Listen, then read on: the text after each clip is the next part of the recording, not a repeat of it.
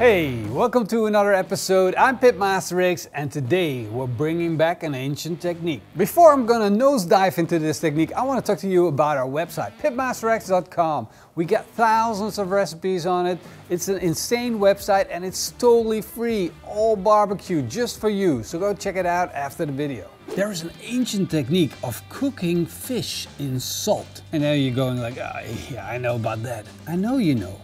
But what if we use that technique for ourselves to use as barbecuers, as steak lovers? Like this beautiful Australian wagyu steak. Normally I would cook this beautiful ribeye with the reverse sear technique to get it absolutely perfect. But what if we can make the reverse sear technique better by using that salt crust? First we're going to make a mixture for the salt crust. Of course we're going to need a lot of table salt. Any type of salt will do. Make sure you use enough salt to cover the whole steak with. Then we're going to use the egg white of 2 eggs. Then I'm going to add a little bit of water. Now I'm going to mix that up with my hands and it should have the texture of wet sand. And while we're at it, we're going to make a steak rub consisting of 1 part salt, 1 part ground pepper, 1 part dried oregano, 1 part dried parsley, 1/4 part garlic powder and 1/2 part onion powder. Give it a good shake and our steak rub is done. Now let's get that onto our steak. Of course we want it on both sides and now our steak is ready to go. The reason that this technique is so popular with fish is that the fish has scales and a skin which protect the meat from the salt that sits on top. Now if you would take a steak like this that we just seasoned and put salt on top of it, the salt is just gonna draw into the meat and make it the saltiest steak you ever had. So we gotta solve that problem. Now, luckily, we have something called butcher's paper.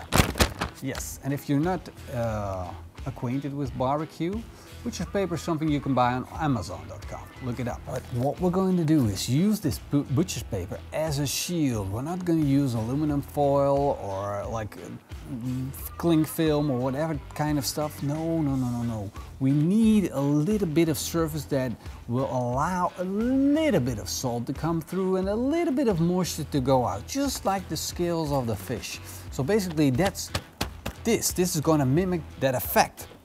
Now we're going to wrap this steak in the butcher paper, but how will we know when it's done when we wrap it in there? We can't see it, we can't probe a thermometer through it, so I came up with the idea to just take a thermometer like this, a wireless one, stick it in our steak, and then package the whole thing together. Of course I want it centered in the eye, so I gotta make sure I go dead centered. And now I'm going to wrap it up. Wrapped it tight, and now we're going to build basically a salt oven. So I got our salt, and I got a tray, and we're making a base layer. Sit the steak on top, and then just put the rest on top of it. This is so much fun to do. This is like a kid playing. Yeah, it's like a sandbox. It's like dad's playing at the beach. Dad's building the sandcastle. There we go. Look at that. So now all we need to do is get this in the barbecue, and I got a beautiful masterbuilt sitting there, which is absolutely perfect for this job. So let's fire it up.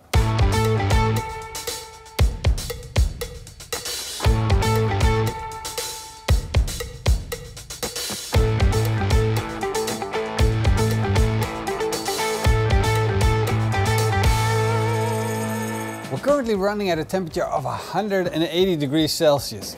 Now I'm going to put the tray on and I'm going to let this cook. Now you might think 180, that's really high.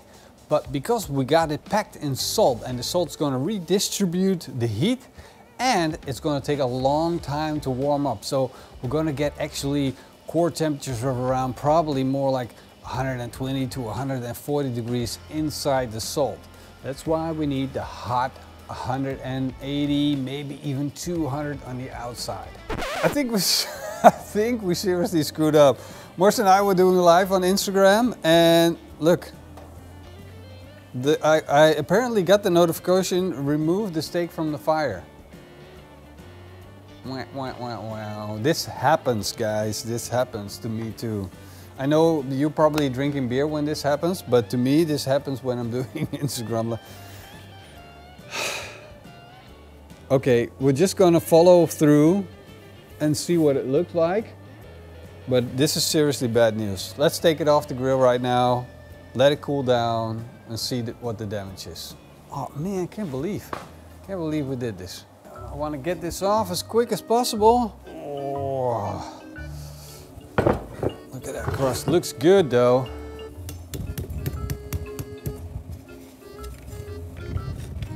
Ooh, look at that. Let's see if the paper did its job protecting that steak. Oh, smells good. Smells good. Definitely looks a little overcooked. I must admit. It's too hot. It's definitely overcooked. It's still super juicy. And then of course we still need a crust on this. I never overcooked a steak like this before. It's like 20 degrees over and it's just insane. It's like we let it cool down now for around 15 minutes, so it's like cool to the touch. It's like not, it's like medium, it's lukewarm. That's the word I was looking for, lukewarm. And of course I still want to sear on it to get a crust on the outside, even though it's overcooked on the inside.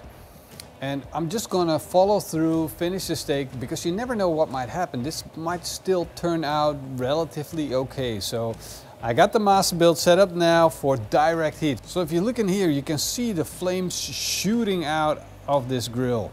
And that's where I'm gonna set my steak. We're gonna get a beautiful sear on this cast iron grill grate.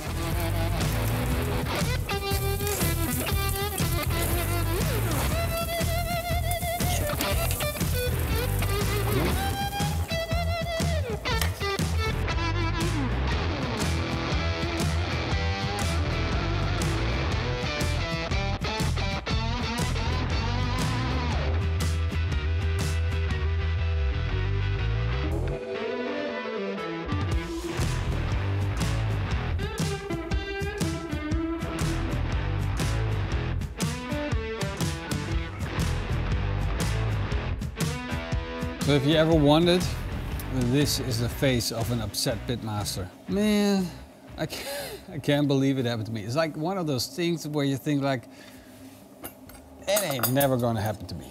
It happens to me. I'm just gonna try first a piece of steak. Like, let's agree here that this is overcooked. Some people might enjoy this actually, but to me this is super overcooked. But it still is juicy because of that fat. 20 degrees over.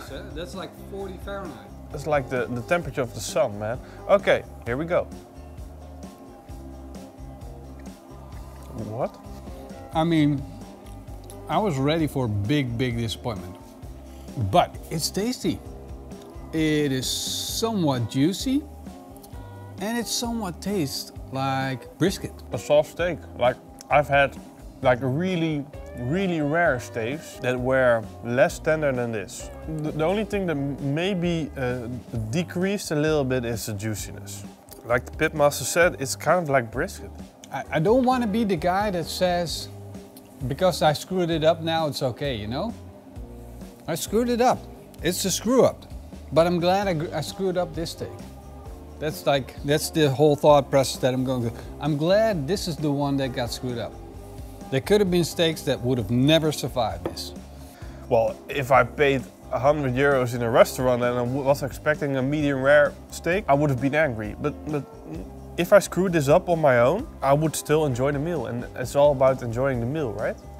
So probably, I think we might have some friends, you might have some friends, you might have some friends that if you would serve this to, they would even notice. No. This was overcooked. No, they might be noticing it by the color.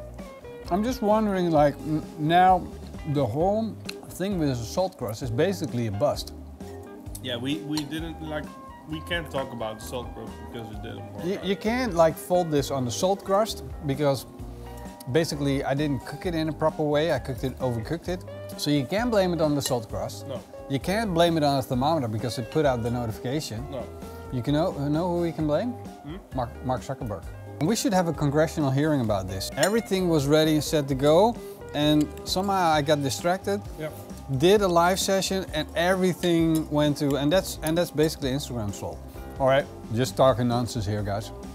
I hope you guys enjoyed the video. Like, sorry for messing up this beautiful steak. I do apologize. And I think Ava can have another piece because like, she's the best dog on this whole planet. Hope to see you guys next time. Big thank you to our patrons and the YouTube members. Cheers. Eet smakelijk. And keep on grilling. We should have a restaurant that overcooks steaks on purpose.